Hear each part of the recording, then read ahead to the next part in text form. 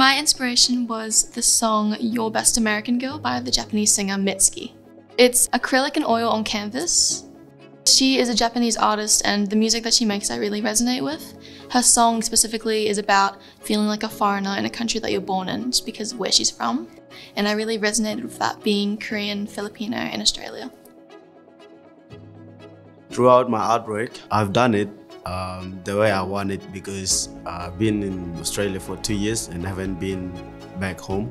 It's like something that I need to do so I don't have to miss my hometown.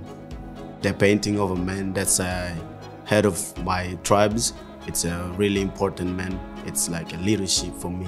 He's like a role model to be respected. Art is something that I do and I enjoy it most of the time, like when I get stressed from other subjects. My artwork is titled Two Sides of the Same Coin. It's acrylic and oil paint on board with a gessoed background.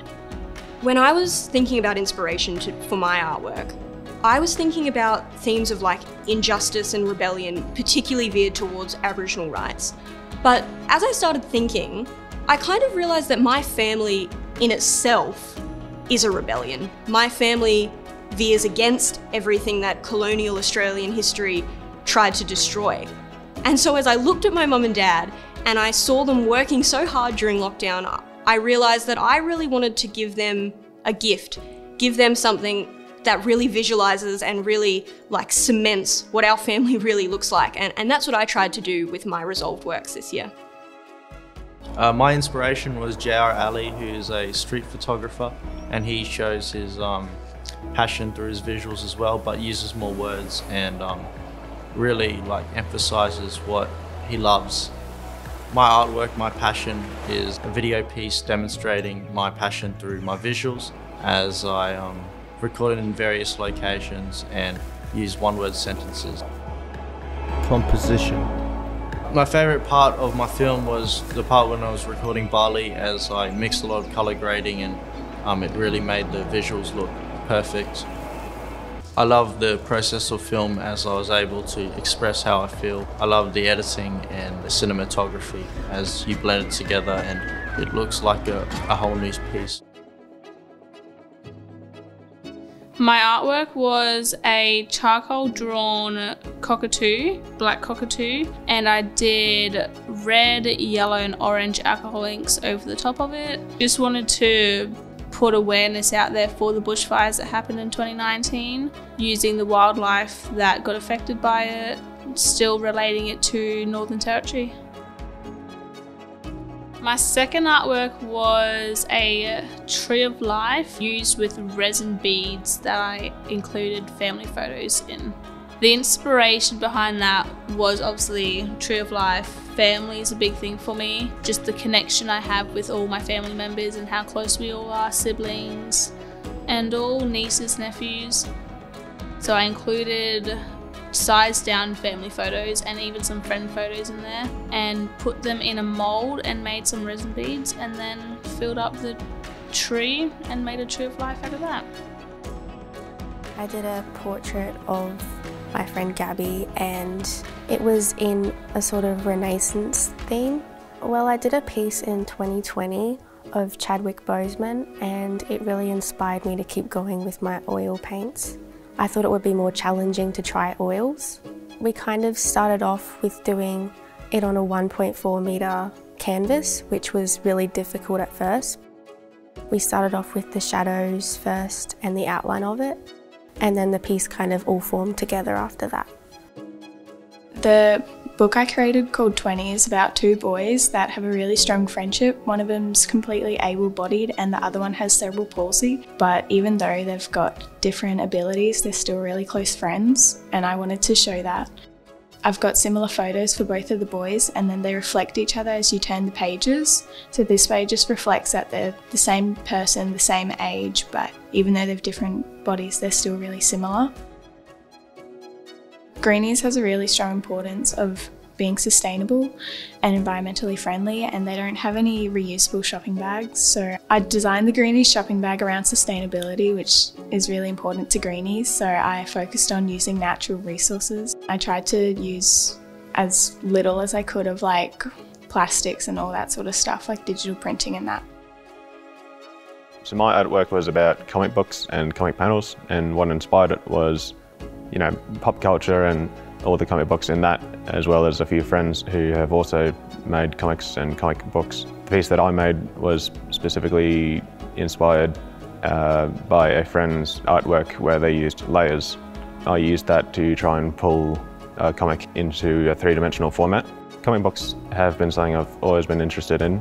I've just never really had an opportunity to do something with it until very recently. I was inspired by two things. The first was an artist named Delightful. Her name is Catherine, and she's a custom doll maker on YouTube who makes one-of-a-kind art dolls out of Monster High dolls. She would create many different concepts and designs for the one character. I'm also very interested in the horror genre, so I turned to myths and folklore for something that would bring a real element to my piece. Custom doll making brought life to these mythical creatures that many of my classmates hadn't seen before. So the store is basically a project that arose from the Max Bill Ulm store, like it's inspired by it, and then the Ulm school philosophies of functionalism, minimalism, and like essentialism. I wanted to create a store based off that, and so I went to the tip shop and I got an old wooden kids toy box and I made a store out of that. So it really was just like a handcrafted, all by myself with hand cranking tool. It was really hard, but it was good. At the same tip, I ended up finding a bread box and I thought to myself, I could turn this into something. And that's exactly what I did. I made a tiny house out of a bread box, and I pretty much tried to, as much as I could, find stuff around the house or like recycled items or waste to make the furniture pieces and everything that's in there. All the tiny little components is made out of like plastic bags, purchase bags, Macca's cups, Bunnings paint samples, that's what the floor is made out of. Yeah, and a lot of other stuff, random items around the house. My artwork is called Ocean, and it's a digital print of a girl standing in the ocean with an ominous figure in the background. I started off with a rough sketch on Procreate and then sort of built my way up from there using layers and adjustment layers too. Also, along with change of layer settings too, and gradients. I use a lot of gradients in my artwork. When I add my adjustment layers and gradients, it gives my artwork a bit of depth to it. I remember being in like a very calm mindset at that point. So my artwork was inspired by my feelings of just being in a competition with martial arts, because I used to do that. I really liked the memory of me facing my opponent, and that's how I've decided the idea of putting my two figures facing each other. The inspiration came from this artist that I was just going through Google, and I was trying to get like a poster kind of, so I wanted to look more of a poster instead of realistic. And he had that kind of like that block painting that I really liked the way he used it. So it didn't look realistic, but it looked good. My artwork was titled Tears Never Fall, and I was inspired by a lot of surrealist art that I kind of came across during my folio, and just the concept of like galaxy and tears and things like that, like unconventional things with something very conventional. So I made it kind of go with that. I used Prismacolor pencils because I liked the detail of pencils, but also I wanted to make a big, I guess, piece of art that was done with really delicate kind of mediums and materials.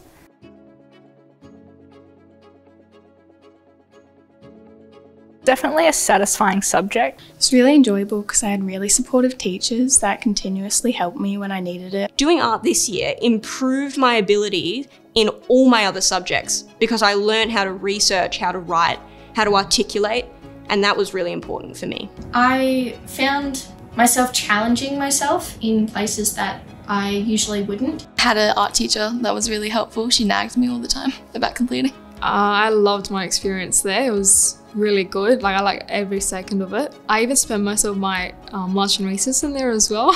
But it did come with its challenges. All the word counts and just getting everything done on time. The stress was just a byproduct of that. It is very hectic and whatnot. Unlike a lot of the other subjects, at the end of the year you could put everything out and show exactly what you did. Your teacher's there to help, so you've just got to be loud and talk to them because they'll actually help you with anything, which is really good. Definitely trust the process. Plan ahead, know what you want to do, and just do it. Definitely do it, because you just have so much opportunities and like all the teachers are so supportive. Stay on top of your time. Manage your time. Time management, I think, is really good. I would recommend breaking them down into increments, like little assignments like you would have for other subjects, and then follow a timeline in that way rather than trying to do big blocks of 40-page folios. If you find yourself being intrigued by something complex that you've seen before, like complex pottery making or sculpting, or in my case, creating one-of-a-kind art dolls, then give it a crack. Have a strong mindset. Don't worry about being a perfectionist because it all works out in the end. Once you get to the end of it, you feel really proud of yourself. You feel real proud of what you've done. And if you need to fix up the mistakes, do it. Or if not, make it into art. Because, you know, there are no mistakes in art.